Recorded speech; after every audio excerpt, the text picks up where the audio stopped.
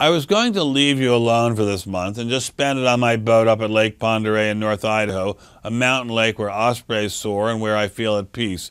But Governor Rick Perry of Texas, possibly the nation's next president, has shocked me out of my mountain reverie. I'll take a pass on the Federal Reserve right at the moment, to be real honest with you.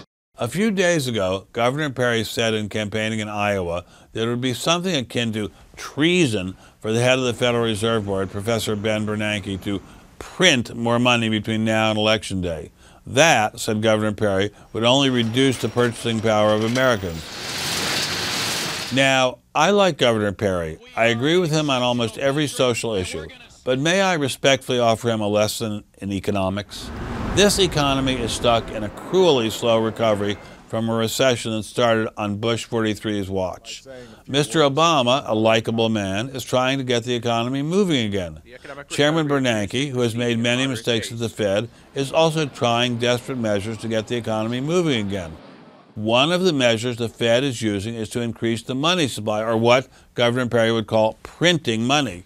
Typically, this is a helpful move, although it hasn't been lately. It's not a radical move. It's not anywhere near a treasonous move. It's not at all clear that in an economy as weak as ours, creating more money would cause inflation. The idea is to make money cheaper so businesses will borrow and then invest. Frankly, once again, it hasn't worked so far, but it is an orthodox classic move. It's a move by a man, Chairman Ben Bernanke, who wants to help his country recover. To call Chairman Bernanke a patriot doing his best for his country treasonous is a serious mistake.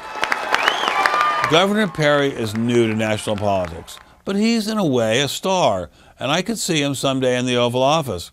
I hope he'll get some moderation in his speech and some lessons in economics, and soon.